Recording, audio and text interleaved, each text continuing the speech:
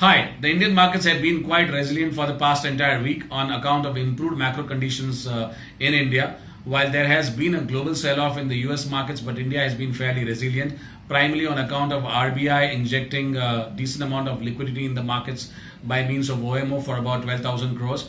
Even the CPI inflation has gone down to about 3.31%, while crude over the last 1 month has gone down from 85 odd levels to about 65 odd levels. So crude, liquidity and inflation, all of them have come together to provide reasonable amount of stability in the Indian markets. This has been quite resilient for the entire week, but has traded for about 200 odd points on the Nifty in a very tight band, and overall the markets have gained only about 0.29% for the Indian markets for the entire week.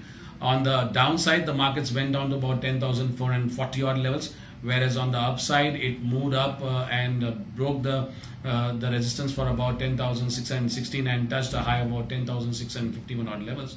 While it couldn't sustain the high, the markets have closed at about 10,616 odd levels. So that's been quite positive for the Indian markets.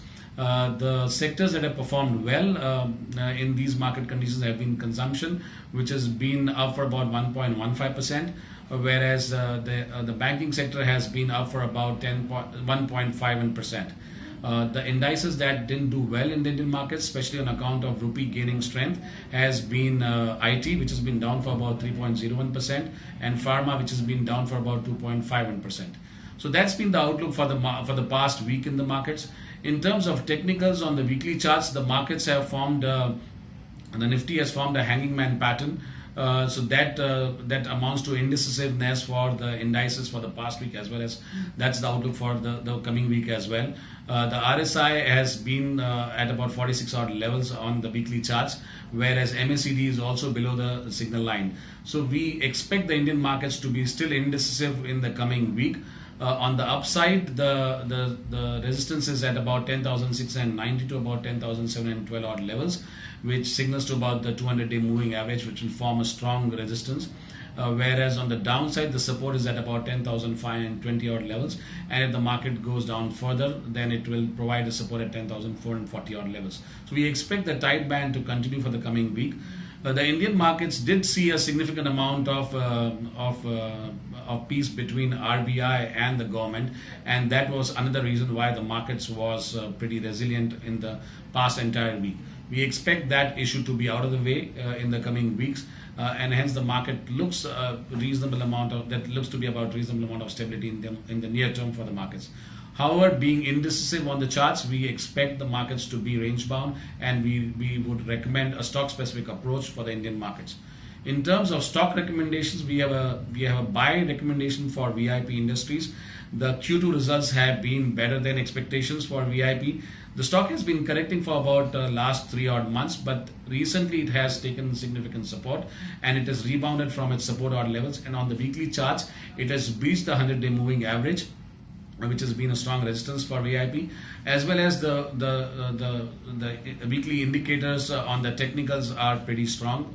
The indicators have gone positive with a significant volume growth as well on the charts. So we have a buy rating with a target price of about 492 odd levels, with a support at about 450 odd levels, signaling an upside of about 5%. Likewise, the other stock that we are positive about is Pidilite. Again, this has been a stock which has been into correction for about a couple of weeks in the Indian markets. The Q2 earnings for Pidilite also has been positive, right? As well as on the weekly charts, it's been a positive up move. It has breached the 200-day moving average on the upside, as well as the momentum indicators have been positive, right? This signals a positive up move for the coming week for Pidilite on account of good earnings. So we have a buy rating of about, with a target price of 1150 odd levels, with a stop loss at 1030 odd levels, signaling a gain of about 4%. Whereas our single sell recommendation is on Motherson Sumi. Motherson Sumi results have not been in line with estimates, as well as the stock has been under significant pressure for the past weeks. It has breached all the support levels and gone down from 200-day moving average, as well as the other support levels that has been for the stock. So we have a sell rating on Motherson Sumi with a target price of 139 odd levels, whereas the stop loss is at 160 odd levels, signaling a gain of about 3%. So that's been our outlook on the stocks. Have a good trading week. Thank you.